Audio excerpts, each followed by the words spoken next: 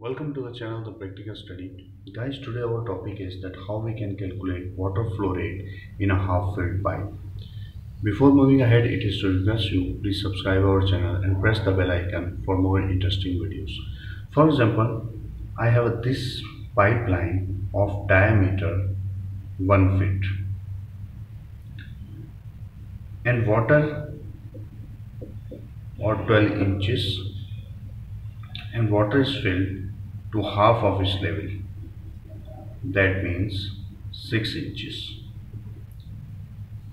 and velocity that is given is 310 feet per minute. So how we can calculate the water flow rate in this half filled pipe?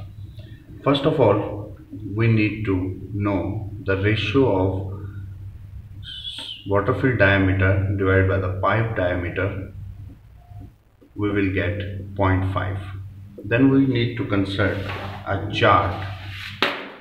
As you can see this chart, d upon d, small d upon capital D has value of 0.50 and against its factor is 0.3927.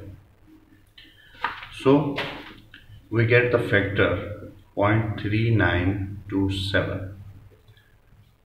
Now we need to calculate flow rate, so its formula is very simple. Flow rate is equal to factor multiplied by diameter square multiplied by velocity.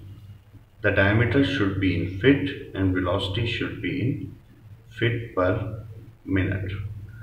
So putting the values, diameter of pipe is 1 feet, velocity is 310 and factor is 0.3927.